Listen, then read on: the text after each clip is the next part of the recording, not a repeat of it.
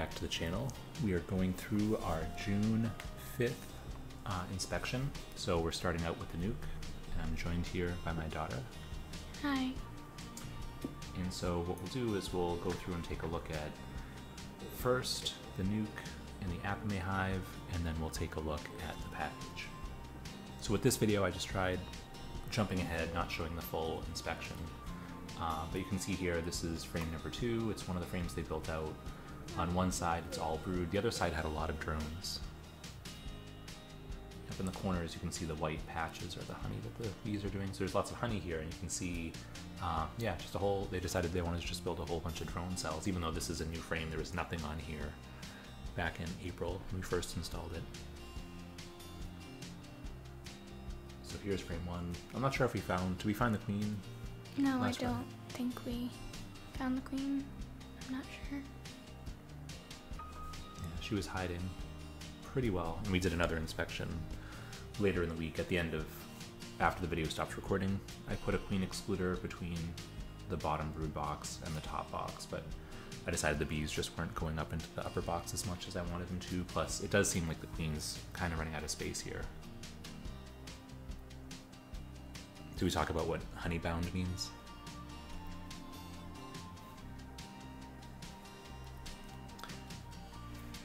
Do you remember us talking about honeybound? Oh, you don't know what it means? Well, so honeybound's where there's so much honey and nectar that the queen doesn't have space to lay. So in all the cells, if they're all filled with nectar or honey, or they already have capped brood, she just needs enough space to lay. And when you look at the bottom box and the time that it takes for bees to have... There's queen. Oh, Tide fall. Oh, there she is. So you can see her sort of on the left side. Should hold the frame up a little bit longer for people to see.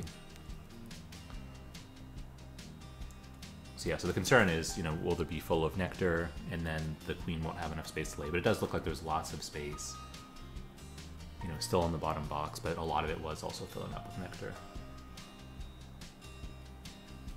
I've heard this season there's also a lot of swarms that are happening in our area. So even new packages and nukes are swarming. And that happens when there's a heavy nectar flow. And so right now there's a pretty big nectar flow where there's lots of flowers blooming near us. So now that I've seen the queen, I tend to go a little bit faster after we see the queen. You can inspect to look for eggs, but if you see the queen, then you know the queen is in there. But we're checking for eggs, larvae. It's still a little bit easier for me to see the larvae because they're a little bit bigger. Yeah, look at all that capped brood. And then you can see the shiny parts on the frame. That's where nectar is also interspersed.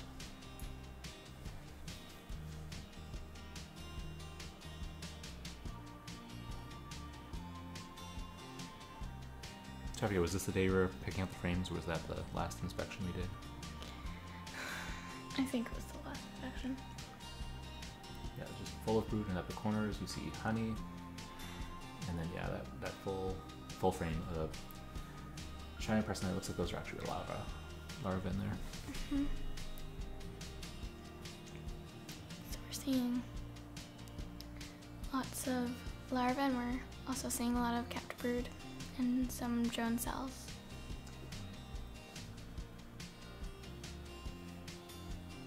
And then the bees, for some reason, in this hive especially, they do climb up onto the side of the hive. They think that's a frame, just the way that it's designed.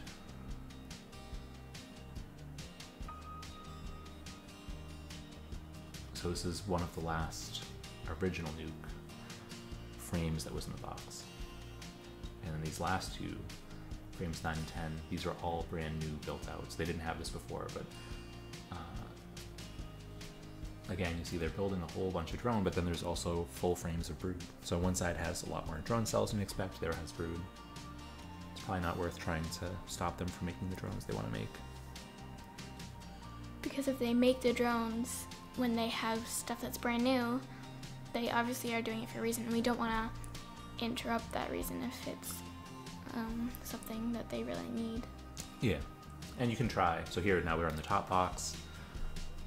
So I did have a queen excluder between the two for a week, and then they really didn't build anything, right? I remember there was a bunch of bees up on the top, And so I took the queen excluder off, and then here you see they're starting to build all of these frames. And they're not fully built out, but in each one of the frames on each side, I saw they were building out the comb.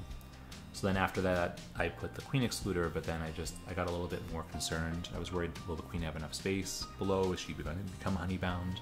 Because they were storing a lot of honey in the bottom. They haven't built up the comb on the top, so they don't have enough space.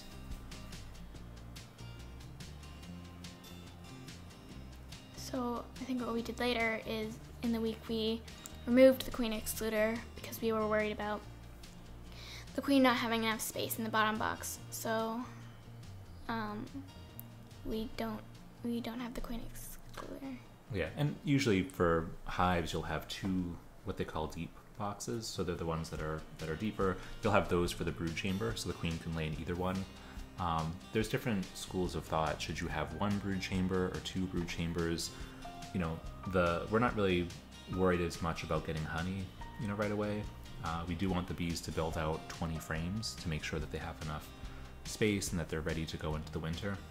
The benefit of having one brood box is you only really have to inspect one for disease, right? The top one becomes more honey, so you can look for bees in the top that might have disease, but really you're focusing a lot more on a single box. And also to find the queen, you only have to look at 10 frames. If you don't have a queen excluder, then what will happen is the queen could just, you know, go up to the top, she could be in the bottom, she could be on any one of 20 frames, and so it becomes a little bit harder to find her. Here we're finishing off the top of the hive, and we're just closing it up. So now I go over to the package hive that we installed. There's a huge piece of burr comb. So this hole in the top, so this is what they call the inner cover. You see we have this little U-shaped notch in the front and facing up. And so yeah, they take that because it's extra space for them. It's violating what they call bee space. And so where they have space to build comb, they'll build comb. So they've been increasingly building larger and larger pieces of comb outside of that hole. And this is nice. I like the frame holder because you can take and put the frames on. The only problem is this doesn't fit on the Apimaye hive, and the stand it's on, it doesn't fit on that either. So I end up putting the frames on the ground. So I'm careful to inspect to make sure that the queen isn't on those frames. But I'd rather have some type of hanger where I can, on the Apimaye hive as well, put the frames up in the air just so they're not on the ground. And sometimes you see the bees kind of cool on the ground afterwards. So the frame hanger is very useful because we don't want the bees to just walk away, because there are some bees that have not really been out of the hive that much because they're nurses, and they need to find their way back to the hive, but they haven't really been here. So what they do is they try to look around and they just sense the air to find their hive, but it's much harder for them than it is for the forager bees. Here you can see actually eggs were in there, and then it has eggs, a whole bunch of capped brood, and then the white around the edges is where the honey is. And so they're making a little bit of honey, so this is a good pattern. You want to have honey on the outside corners, you want to have really the brood in the middle, and then having bee bread around is also good. So I think this is a picture perfect hive. So this is the one that was a package, so there was nothing in it, right? It was a queen in a little cage, a box full of 13,000 or so bees, and then we just had this box, the hive box, and we put these 10 frames in, and the frames had wax foundation, so it already sort of had the pattern of the honeycomb. But yeah, look at all that pollen. You can see the shiny parts of the nectar, so this is a good, you know, sort of resource. So they'll build this up, and the goal is to try to get them to have about 20 frames worth of supplies, honey, nectar, pollen, a lot of honey to get them through the winter, and make sure that the population is big enough to support the queen and make sure she's warm. Getting off to work on angling the frames as I take them out. I'm also trying to figure out where there's a good angle. But yeah, look at that. It's perfect sort of rainbow pattern, pollen in the middle, and then the brood on the outside. And then just the corners has a little bit of honey.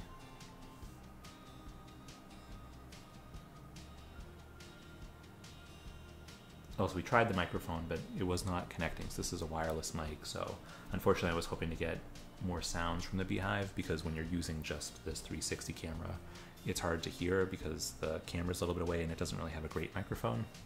So this external mic I thought would work well. It worked in a couple of recordings, but this time when we uploaded it, I just found it didn't record anything. So it was just some random beeping here and there.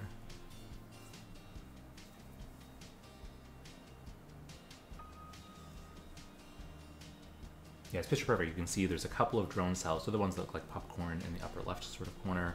Usually 1 or 2% of the hive will be drone cells. So the other hive definitely has a lot more drone cells. You know, that could be a sign that the queen's older and she's not able to fertilize as much eggs, but also the other hive, the bees just built a lot of drone-sized cells. And so also what the queen does is when she goes into a cell, she'll measure it with her legs, and if it's a small cell, then she'll fertilize the egg when she lays it, and so that becomes a worker bee. But if she measures it with her back legs and figures that it's a larger cell, that it's a drone-sized cell, then she'll lay an unfertilized egg, and that's what becomes a drone. There's a lot of burr comb on the edges of this frame.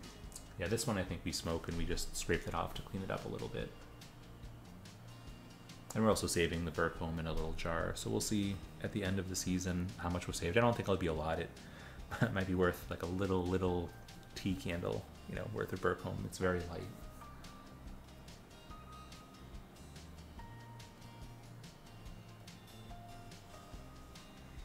And it's not in this video, but we also, when we got to the end, realized that all of the frames except for frame 10 pretty much were all built out and they're all filled, so they were definitely ready for a new box. And so after this video stops, I think I stack up the box, and then we went and got 10 more frames and then put them inside.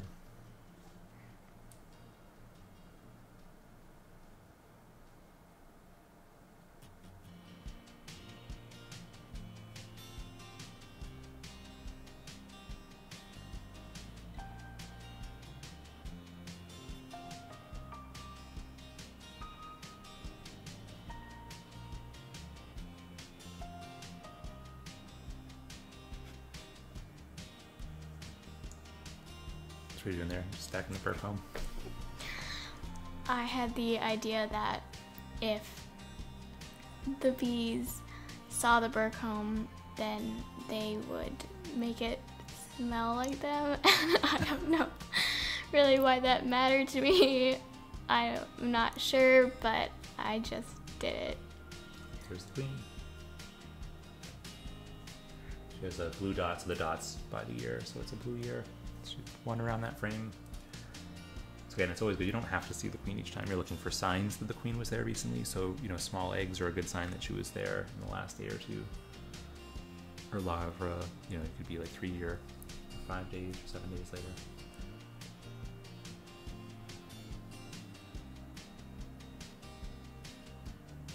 So you start to see like there's just a ton of honey starting to get stored up in some of these frames.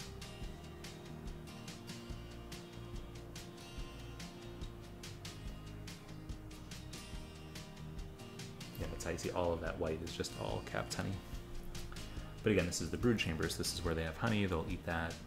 It'll be part of their winter store. We only have a couple more weeks, and we really have to start making sure the bees are getting ready for the winter. So in July, they're, you know, pretty much all year long, you're just trying to figure out how do you make sure the bees are in a good enough shape to survive the winter. And what do you do if they're not ready? Well, you do everything you can to make them ready, but they're outside animals, you know, so they're insects, so you'll store them outside. Although one of my coworkers said that someone, I guess he put beehives in his downstairs bathroom in the tub over the winter. I don't know if I would do that. Yeah, so that frame's being built out, and then this last one it's the only one that was empty. They're starting to build out a little bit on the frame. So again, it's because we're only going in once a week. They're definitely running out of space, and the population had just exploded, and there's a whole bunch of capped brood that's ready to explode.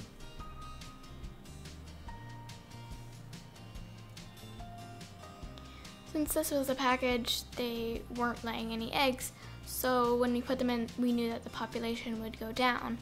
But then once the eggs that the new queen laid hatched, then the population would be exploding, and this is what we expected, that there would be tons of bees, and we're so happy that it's growing. Yep. I mean, it's smaller than the nuke because they started without any comb builds. They didn't have cells for the queen to lay in, so it took them a little bit of time to build up, but yeah, they're doing a great job. And all the frames are picture perfect. The other one has older frames from I think 2011, according to the markings. So this one, all the frames are new, so it's all fresh and even. The other one, you know, the frames, the cells are a little bit warped. They're not all sort of blackened and that old, but you can definitely tell the new frames versus the old frames. And then as a bee and a queen uses the frames, what happens is each time a new bee is hatched inside, it leaves like a little bit more of the cocoon sort of on the walls of the cell, and so the cell gets progressively smaller, just a little bit over time. So you do want to cycle out your frames, and not every year, but 5 years, every 5 years you want to cycle them out.